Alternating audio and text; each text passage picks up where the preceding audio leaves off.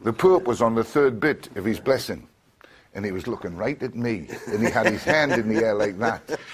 And as I woke up, I thought he was waving at me, so I stood up and went back.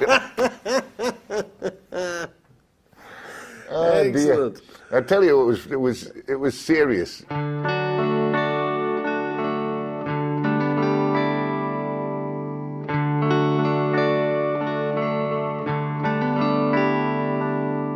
Loved in England, loved in Ireland, a World Cup winning player, a manager who changed everything. Jack Charlton wasn't just a guy who brought Ireland to the first ever major tournaments. He was also the man who taught Irish people that they didn't have to take a step back. Not for anybody.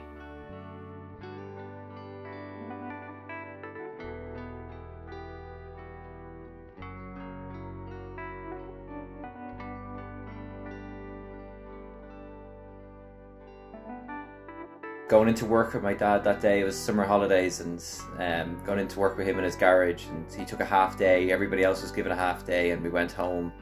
The streets were already crazy at the time, people out in their Ireland gear already around the Walkinstown roundabout, and just that game where we beat Romania and the tension of it, and just being there with my family for it, so amazing memories, and he brought so many to Irish football fans.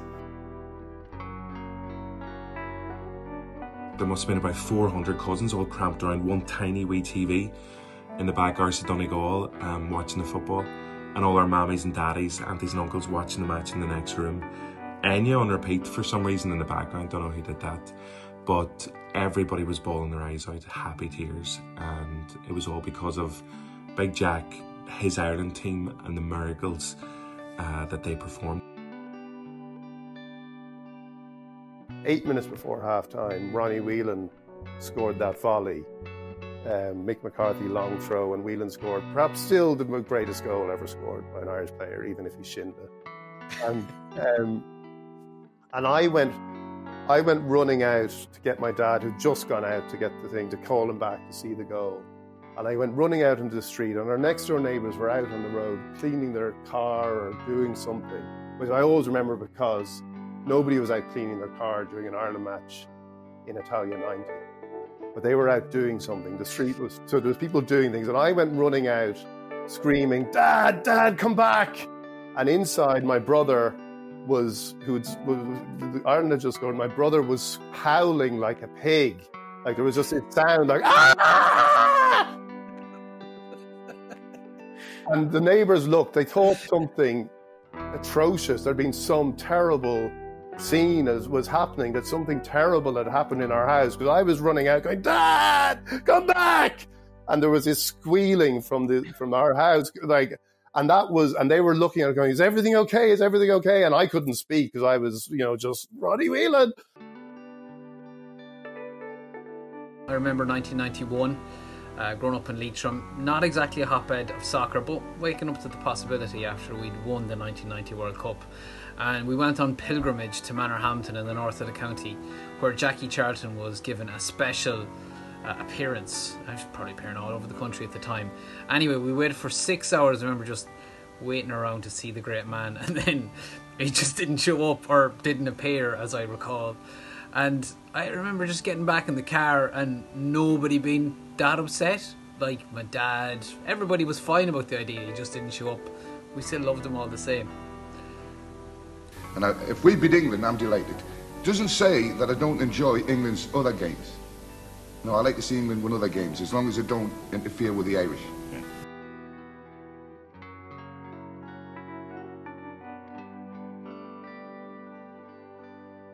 For a generation of young Irish football fans, Jack Charlton ruined football. We'll never ever see scenes like Italia 90 or USA 94, like we heard from our mums and dads, or we watched on VHS cassettes growing up. He changed Irish football forever. He made us believe, he made us think we could beat anyone in the world, and we did on the odd day. Irish football will never see the likes of him again.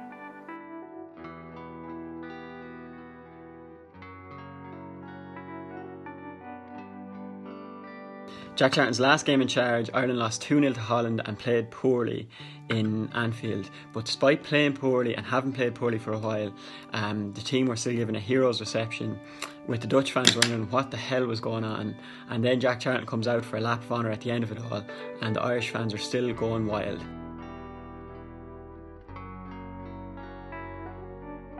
I suppose just showed the respect the man was held in. You had Jack Charlton on the phone to the President of Ireland, being congratulated for everything he'd done, because Ireland had just been knocked out, but after this incredible week. And in the other room, you had the entire squad, Paul McGrath, Ronnie Whelan, Ray Houghton, John Aldridge, all of them chanting, "There's only one Jackie Charlton," while an FAI blazer was waving furiously like, shh. But it just, at that moment, it symbolised everything about what had happened.